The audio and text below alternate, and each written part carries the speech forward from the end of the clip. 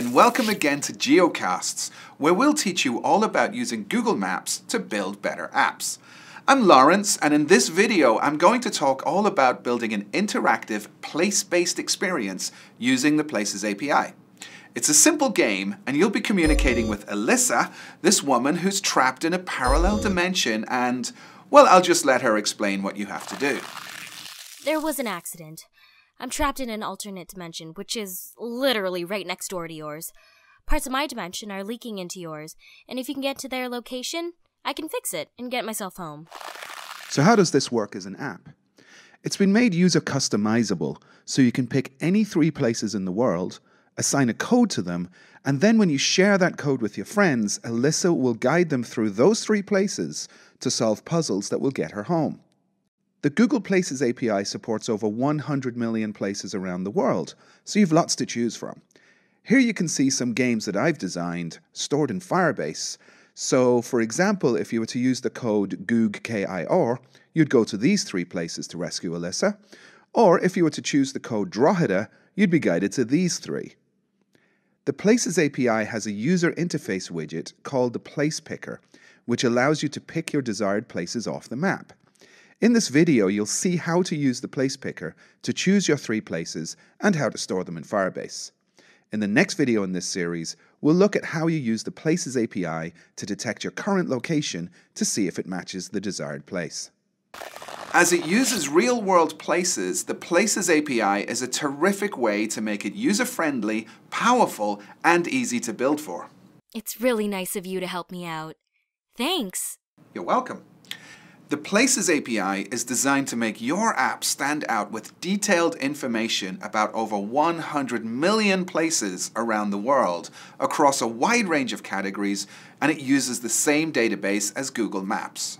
Not only that, the Places API has place detection, giving you the ability to tell if your user is in one of those locations. That makes it easier. I can just tell you to go to a specific location like, say, the Seattle Space Needle, instead of dealing with latitude and longitude or addresses. That's right.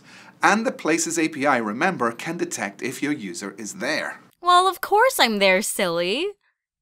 Right, but before we get to detecting the places, let's look at how we can build an app where you can configure the places that you want to play in. We'll use the Place Picker control to pick 3 places and store their place IDs in Firebase along with a unique code. You can share that code with your friends, so when they play the game, Alyssa will tell them to go to those places, like this. The first part is here. Please go, and I'll let you know once you're close enough. The Place Picker control allows me to give my end users a standard user-friendly way of selecting the places that this game will be played in. So for the game, I decided that it would use 3 places. You can see how it works here. Every time I press a button, I get the Place Picker along with Google Maps, allowing me to choose a place. I'll pick the Space Needle first. You're still there, right, Alyssa? Roger that. Good. So then I can pick some other places. And if you really don't like your friends, you can make them locations that are really far away, right? That's right. And of course, as you can see here, these strings are the identifiers for those places on Google. Later, when we scan for the device location, we'll find nearby places, and we can compare to see if we're close to these. So how does this work in code? First of all, in order to use the Place Picker, you need your app to have the Access Find Location permission, so make sure you have that. Docs on how to do that are right here.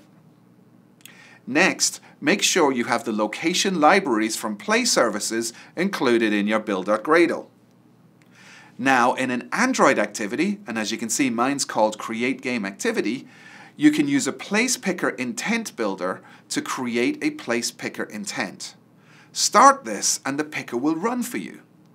If you're wondering what that ID parameter is, this game allows you to define 3 places, so it's just an integer for 1, 2, or 3.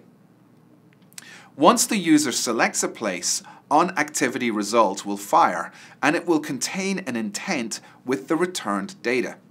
You can then turn this into a place object with the placepicker.getPlace function.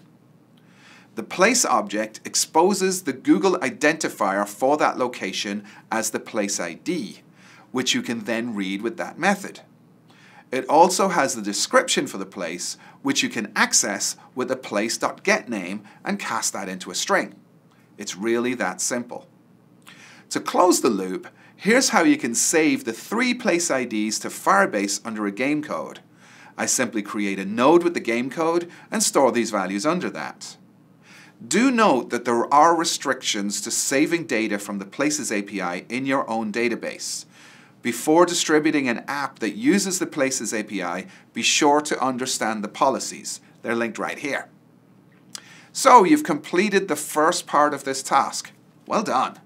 In the next video, we'll take a look at how to use the Places API to determine if your users are close enough to the desired place to unlock the next part of the game.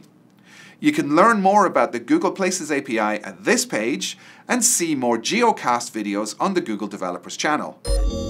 And don't forget to hit that subscribe button.